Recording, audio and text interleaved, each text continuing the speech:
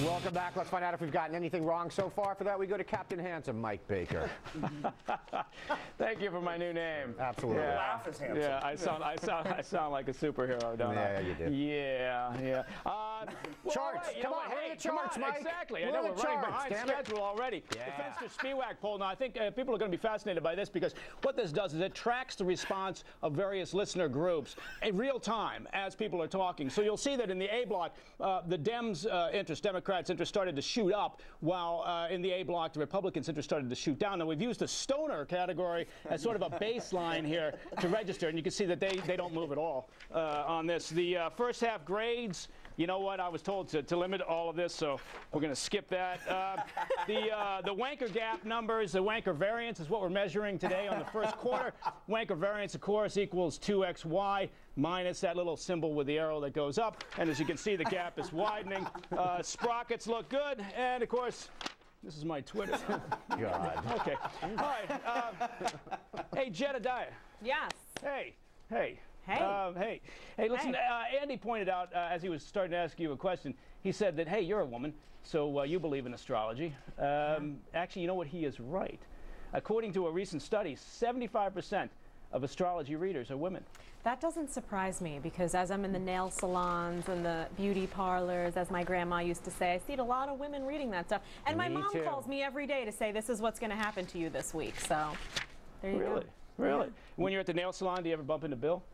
All the time. But he's in the pedicure area, It's called being a Pisces. Yeah. Has Yeah, there nothing you go. to do with my masculinity. Pisces, that's an astrology symbol, Bill? Pisces, I believe, is a... You're not a Pisces. Huh? We established this. I'm an Aquarius. Oh, yeah. I'm an Aquarius too. You've ruined geez, my what's sign. I'm a sheep. Yeah. Anthony, you No, don't it's happen to have my a handgun I can shoot myself with? I'm with Okay. Hey, you know what? Another part of a study, a USA Today study, showed that a third of Americans, this will make you puke, a third of Americans believe in astrology. Yeah. Actually, I didn't mention, my favorite part of the original article we based on was, it said, astrology, not to be confused with astronomy. It's true. They're entirely separate things. So I've heard, yeah. Hey, Anthony, by the way, welcome to the show. Thank you, sir. You're welcome. You said that your chart says Romney. How are you feeling about Romney's chances of pulling it out in November? I actually think they're pretty good. I think a lot of people are going to come out to vote against Obama. And I don't think as many people are going to come out to vote for Obama. I think you had a lot of people that wanted to see a lot of firsts happen last election. And I just don't think they're going to come out in force like they did last time. So I think he's got a pretty good shot. Yeah, okay. Hey, Dan? Yeah. Do you put any credibility in this whole gathering of the astrologists? Yeah, I do. I consulted mine before I came here, and they said you'd be wearing a brown tie, and they were right. Yeah. Does your magazine, Maxine, does it have an astrology section? Maxine, yeah, I think it does. The one that I work at, Maxim, does not. But, Maxine is actually, that's the name of your journal. yeah, that's my blog. I was doing a day-old joke, which obviously doesn't work on television. But hey, Bill, does your Uncle Joe, does he often wear a clown costume, or is anything you like to talk about when you talk about your Uncle Joe? Tell you what my Uncle Joe always says, only in America. That's why he's voting for Romney. Jedediah, you made now that Bill's morphed us into the next story about misspellings and apps and all of that stuff. And by the way, you asked the question, how does this happen? Yeah. It's a very good question. And I did some research while you guys were talking. Oh, great. And there's no explanation as for how it happened. So we're going to move on to the next story. And by the way, Romney hit the magical number of delegates that he needed for getting the Republican nomination. Anybody care to tell me how many delegates that is?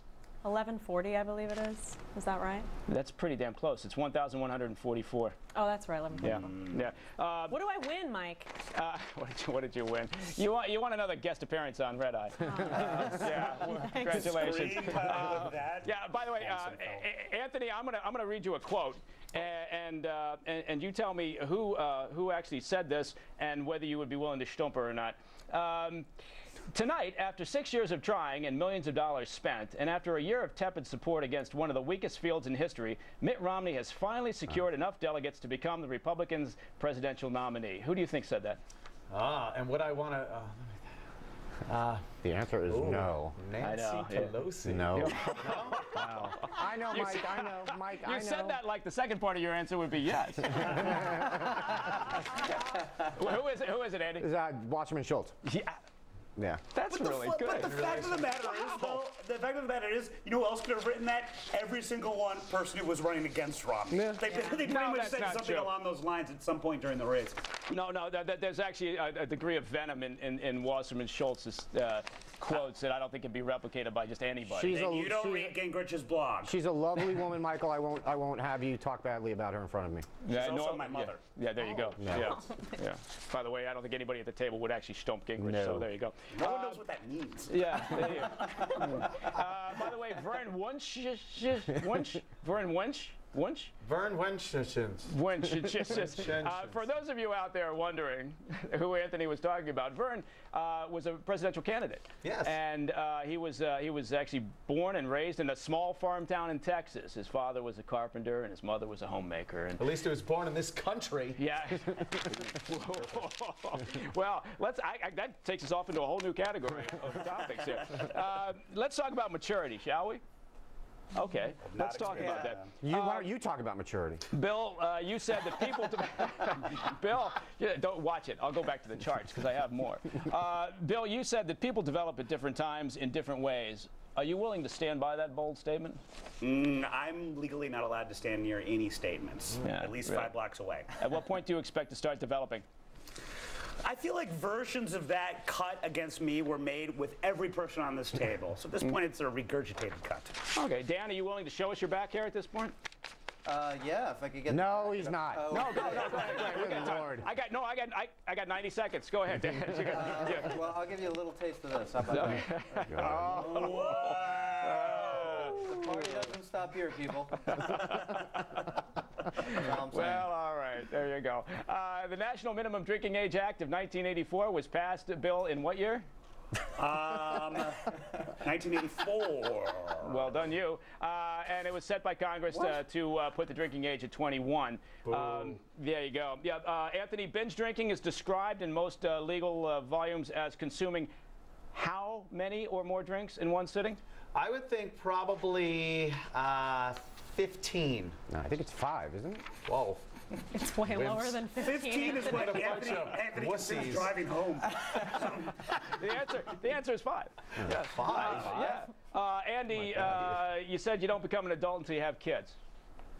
I offered that as a theory. Yeah. Yeah. No, I mean, you know what? Actually, it's not a bad. You got to set a benchmark someplace. Yeah. And I think that's not a bad one. I remember my dad one time told me when I was heading off to my job in the old outfit.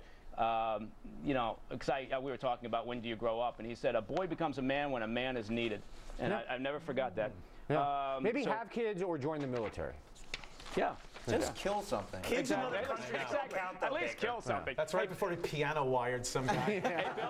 What a man. Bill, can you spell cogent?